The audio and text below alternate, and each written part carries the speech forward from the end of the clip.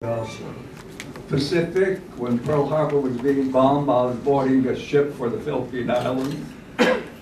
I returned back to the States, had some training, and I was in France when the Battle of the Bulge was occurring. I was in 2 theaters of war. Thank you. Okay, Rich, can you take us over there? Yeah, my name's Richard Highland. I entered into the Marine Corps in 1947 after high school. I stayed in for over 4 years. I was getting out after 3, and I was at Quantico, Virginia, and Truman gave me an extra year, so I was in during Korea and the Cold War. When I was in during the Cold War, Camp Lejeune, North Carolina, after doing about 90 days straight mess duty as chief messman. And the CO asked me, geez, you did a lot of mess time. I said, yeah. I kept telling him I wanted to go to Shanghai. I wanted to be Shanghai Marine in China. I never got it. Each time he told me another 30 days. You're only supposed to get 30 days a year. I ended up with 90 days, and then I went to heavy equipment school and all that. So I was in for, the first year was a little rough, so I was over in 48, 49. As detached from the Marine Corps in the United Nations. And we were military observers. With a diplomatic passport, which I still have today. And right now I'm with AMVETS. I've been with them about 40 years. And I'm representative for AMVETS at Heinz. I've been over there volunteering for about 25 years. And I was volunteering at the USO O'Hare, but my wife got sick, so last year I took a leave of absence. So that's about it. 100 miles here, which I'm happy. Thanks a lot. My name is Charles Jacobs, and I'm a former member of the library here. I was in the U.S. Navy from 1943 to 1946 in the Pacific. And it was a good experience. Nice seeing all you people here. I'm Mike Lake. I joined the Army in 1966. A year and a half later, I was commissioned as second lieutenant, and I served a year in El Paso, Texas, Fort Bliss. Then I went to Korea for 13 months and spent Julia's time on the DMZ.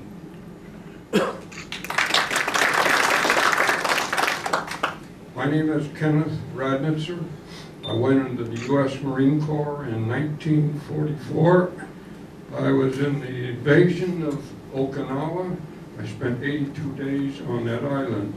And when I got through with the Marine Corps, I went to school and I went to the ROTC commission. And I went, as soon as I graduated, they nailed me. And I went to Korea for 82, for about 8 months. And I served there, and I then went home and I served in the reserve for about 24 years.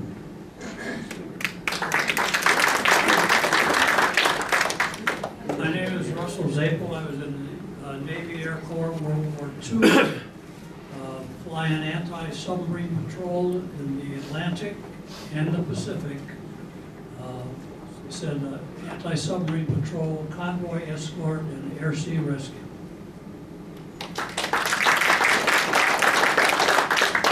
My name is Jerry Levin. I was in the, at 18 years of age, the 77th Infantry Division. We fought on Guam, Leyte, and Okinawa.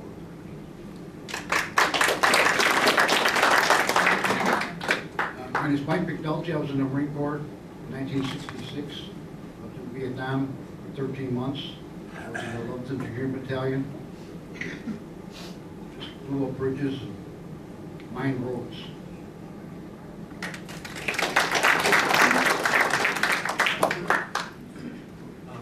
is Kenneth Lee. I joined the Navy when I was 17, right out of high school in 1944. I served as the follow-up of the Navy for officers. They had taken me from colleges. I became a midshipman in 45, stationed at Purdue University and Wharton School of Business. At that time, they didn't know what to do with us, so I enlisted for 4 years, but they let us out in 1946. When Korea came, they drafted all the ones that went into the Navy Reserve in 46, and we went into the Army. And it was basic training at Camp Breckenridge under the 104th Airborne Division. Transferred to Fort Lawton in Seattle, Washington, and became corporal and served at Fort Lawton, sending troops to Japan and dependents and troops up to Alaska. And I was transferred to Fort Lewis, where I was discharged in 1953. I went into the Army Reserve. So my entire service is from 17 until I was 30 years old. And fortunately, I didn't have to go into the next war.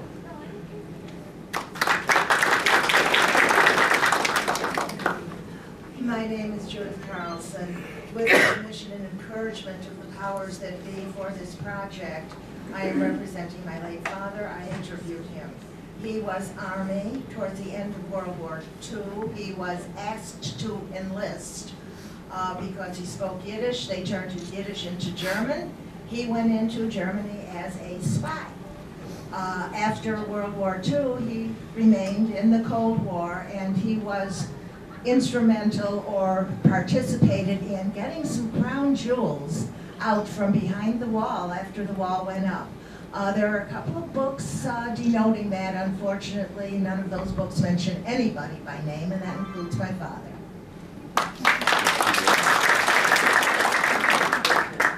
I'm Betty Horseman. I'm representing my husband, who passed away 2 weeks to the day after he was interviewed. He was in Africa, Sicily, Italy, Germany, France. He went in as a sergeant, no, he went in as a private, made it to sergeant, went AWOL a few times, bounced back from sergeant to private. I'm tremendously proud of him. I am Betty Horseman. I met my husband in a bar. Not in war. After the war at the American Legion. Along with my class of 32, we all went into service from Mayo. The two that couldn't go in were Dominican nuns. All of us went into service. I asked to stay in the United States. Fine, they kept me here for 3 months. I spent the next 3 years in the South Pacific in Guam and Saipan. I treated Italian prisoners in Guam and Japanese prisoners of war in Saipan. I saw my first female patient 4 years after I graduated. I loved my time in the service, and I'd do it again. I'm Charles Metz, United States Marine Corps. I'm not going to come up here and say I did this, I did that, I did this. I want to tell you something what I remember. I remember Sunday, December the 7th, 4 years of war. I remember all the boys we lost, all the men, all went into the arms of our Lord.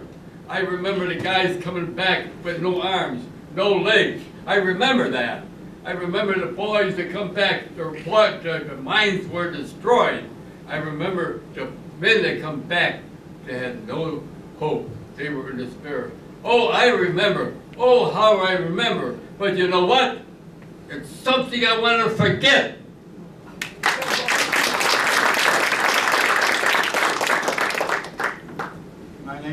Schechter. I was in Korea early 1951. I was a electrician, I was a mechanic, I was a truck driver. And it was an outfit similar to, if anybody ever watched MASH on TV, that kind of an outfit. And we used to get the wounded right off the front line. And I'd have to participate sometime in hauling the wounded and the dead out of trucks into the tents for the doctors to work on. And I'll never forget arms and legs hanging by a piece of skin. And that pretty much what I did and saw when I was in Korea. Thank you.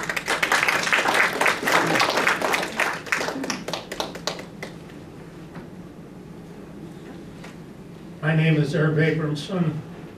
I was 17 years old in 1943. Uncle Sam said if I enlisted in the Army, they would pay for my college education, which sounded like a tremendous deal because I didn't know how I'd get that education otherwise. I did enlist, went through basic training, was eventually assigned to the 100th Combat Infantry Division. We went across the Atlantic, landed in southern France about 6 weeks after the Normandy invasion. The 100th fought through France, Germany, finally wound up in Belgium, and where I was seriously wounded in the Battle of the Bulge. I remember my 10 days in a MASH hospital, and they were doing tremendous work putting soldiers together with the meager supplies they had.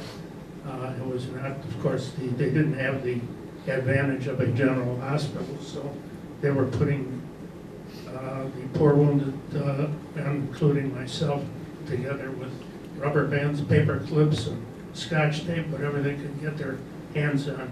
But they did save my life, and I thank the Lord that I'm here at the age of 89 to be able to talk about it. My wife in the purple in the first row just celebrated our 67th wedding anniversary. She says, I only went through one war, she went through two.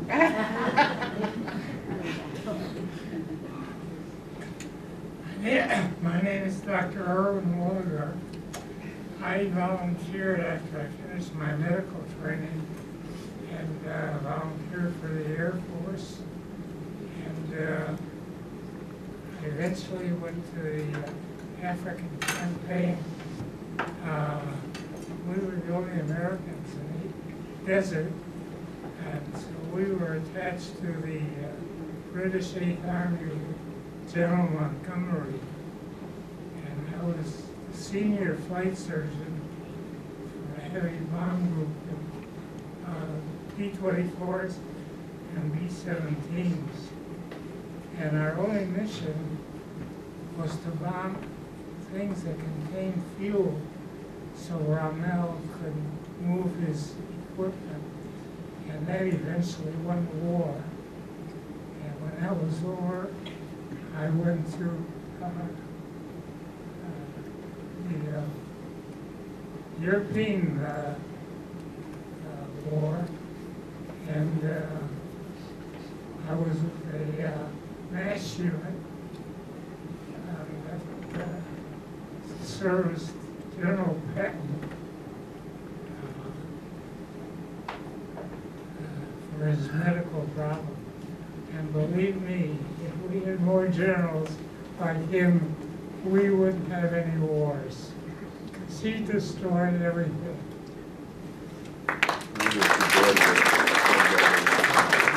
My name is Don Spitzer. I enlisted in the Air Force in 1942. I had 100 hours of flying, and I was eliminated from the Air Force because we didn't fly for 2 weeks, and I lost all my ability. to fly. But I ended up in China, the Flying Tigers, the intelligence, and then transferred to India, where I was the B-24 outfit, was brought the gasoline to the flyers.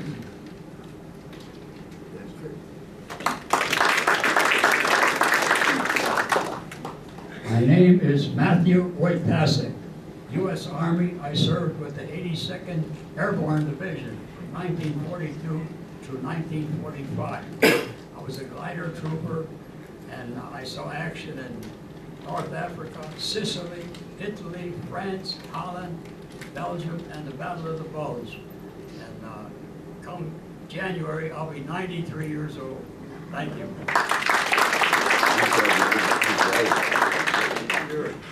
I'll be 94.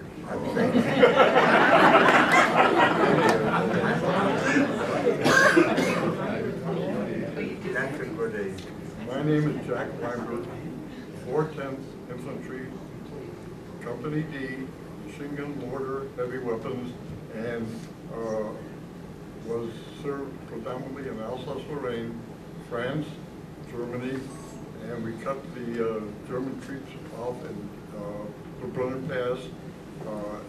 While we were on our journey, we freed a concentration camp outside of Landsberg, which was the prison that Hitler might count in, and consequently we freed the camp at Landsberg, which was a satellite of Dachau.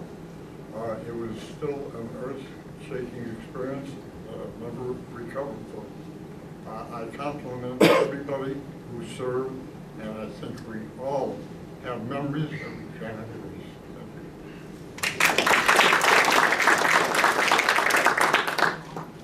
Good morning. It's nice to be here, and I'm very, very proud to be the son of a Marine Corps Raider who's on my left here. And I served, I enlisted in 1968. I was sent to basic training at Fort Campbell, Kentucky. When I finished my basic, I went on to Fort Sam Houston in Texas, where I trained as a combat medic. At that time, there was serious serious offensive maneuvers by the North Korean Army. And they were taking half the medics from Fort Sam Houston and sending them to Korea. And they were taking the other half and they went to Vietnam. So I'm glad to be here.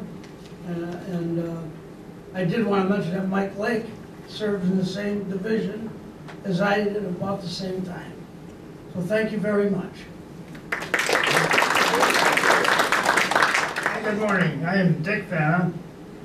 I volunteered for the Marine Raiders, and they rewarded me with a 27-month vacation in the Pacific.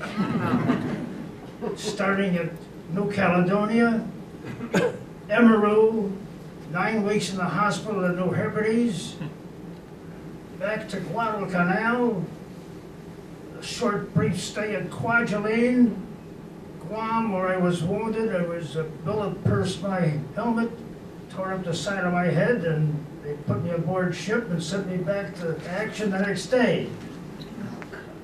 Then to Okinawa, and finally in Japan. But I, like my friend here said, what I remember most are the guys that didn't make it. Medal of Honor, Dick Bush. Silver Star posthumous winners, Fred Aerosmith, Bruno Morbiletti, Al Dreisworth, Roy Godwin, Jimmy Harps, Fred Aerosmith again. Those are what we remember today.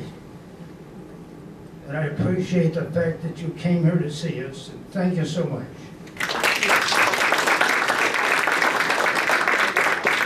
My name is Alex Shapiro, and I served with U.S. Forces in Austria in World War II.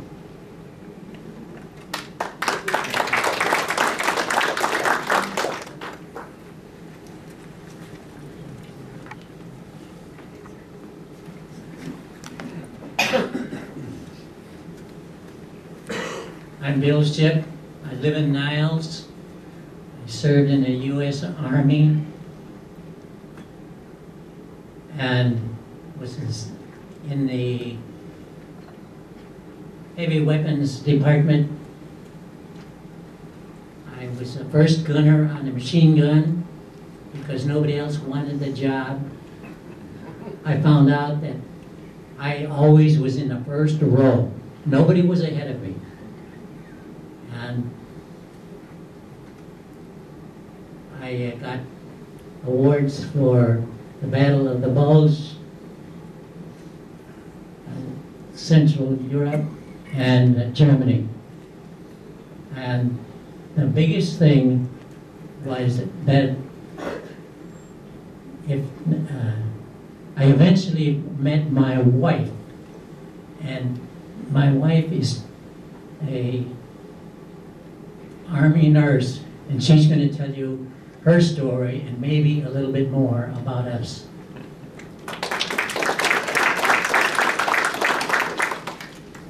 I'm Martha Ship. I was in the United States Cadet Nurse Corps, and I served in the home jail. I spent several months out at Hines Hospital taking care of the paraplegics. Thank you. Good morning. I'm Celine Timchuk, representing my husband Walter Timchuk, whom I lost 2 months ago today. We were together 62 years, and he was 93 years old. Walter served in the U.S. Army in the infantry at Normandy and 6 months in combat in Europe. And I would like to thank those today for letting us come today. And I salute the Veterans Administration, who did so much for Walter, and also for all the veterans who came home and for those who did not. Thank you.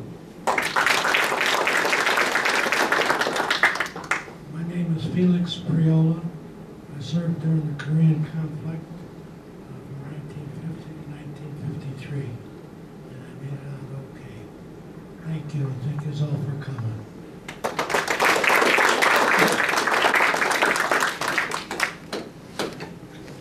We thank you